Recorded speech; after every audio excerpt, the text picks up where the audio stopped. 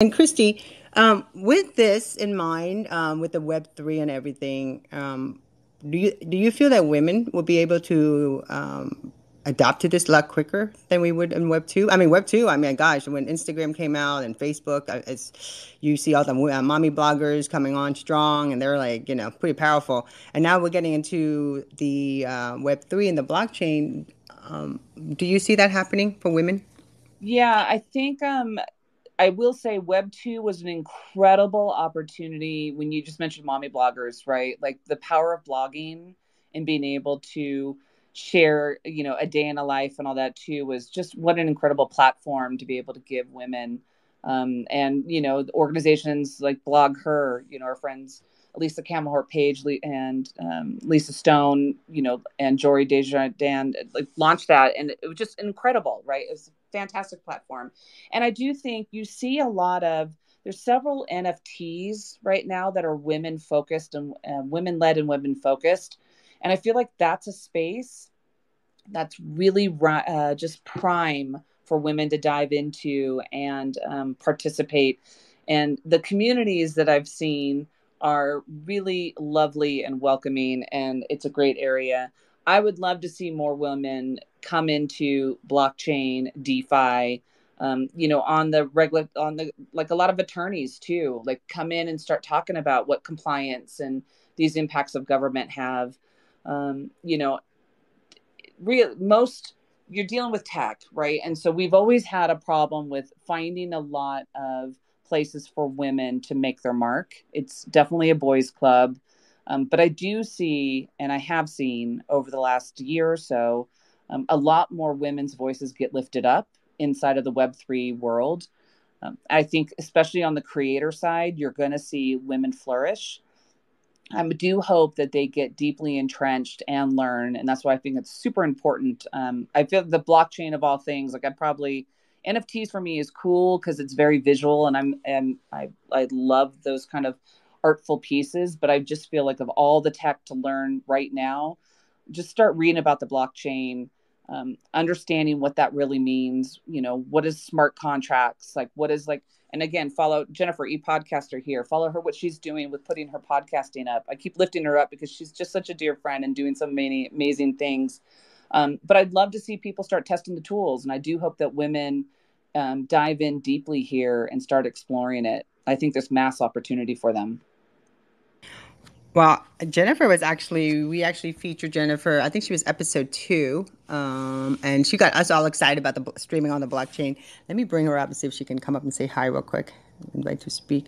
So it's about 10:30. Again, this space is only going for 60 minutes sharp. There you go. Hi, Jennifer.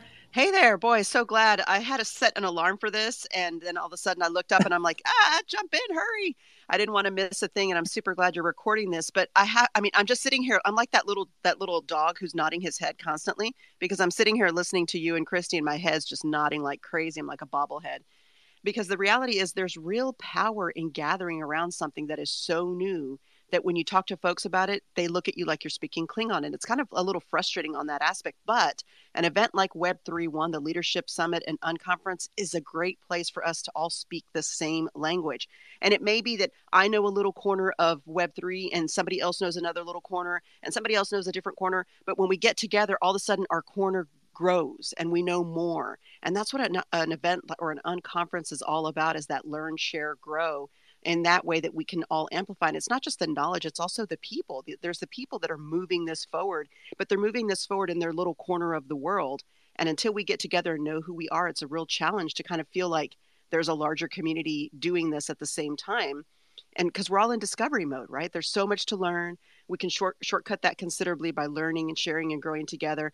And Christy mentioned this, the overwhelm aspect of Web3. And oh boy, howdy, it's overwhelming. We can't do it all. But there are some things, we don't know what we don't know. But until we get together to learn what we think we know and what we think we should know, and then all of a sudden we're like, oh, I had no idea I needed to know that too. So there's real value in sharing our research so that we can, as a community and as individuals, can expand that knowledge. So I'm sitting here, just like I said, I'm the bobblehead shaking my head. Love what you're doing. But also with the, I mean, you really think about it, like like because I got Gino is in the space right here too. He and I are doing NFTs movies. You know, we want to do a film festival on Twitter Spaces and talk to a filmmaker about, you know, are they creating DAOs? Are they doing anything for their project? So those are the, and then also, you know, I'm involved in the NFT music concert. So, and that's another thing too, you know, like musicians, filmmaker, content creator, anybody that wants to be part of the conversation can do it. And that's the exciting part of this. And Kristen, will you guys be doing like another? I don't know. I just have this big, you know, I think big. So I think I see this vision of you guys like a few years from now, and you'll be having like a bigger event than South by Southwest because think about this.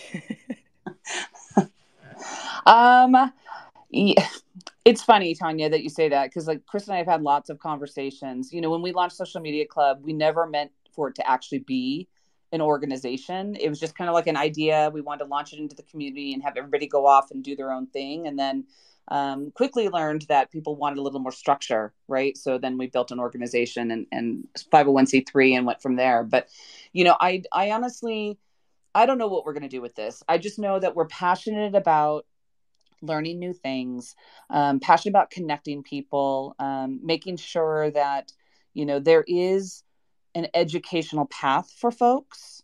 It's just something that we're built that way. That's just something that comes naturally to us. And it's exciting as we learn. We want to share what we're learning with other people too.